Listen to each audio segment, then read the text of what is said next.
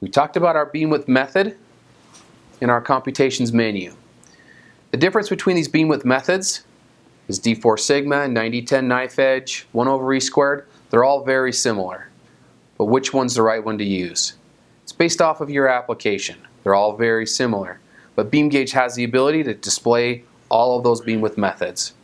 We can use one as our core and then back calculate what the other ones are equal to.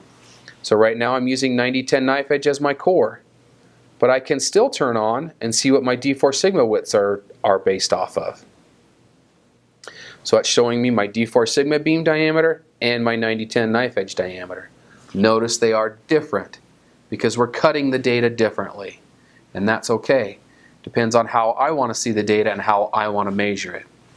So the D4 sigma method starts and works its way out. So it starts at the center of the beam and goes out 4 standard deviations and says draw my beam diameter at 4 standard deviations out. That's what D4 sigma means. 90-10 knife edge means I'm starting at my edge and I'm bringing my knife edge in until I transmit 90% and I put my marker there. Then I move across until I am blocking 90%, only transmitting 10%. And that's where I put my second marker. And the separation between those two markers, that's my width information. Now based on my mode content, if I've got a Gaussian distribution, there's a specific multiplier that's used there. But that's the difference between 90-10 knife edge and 4 sigma.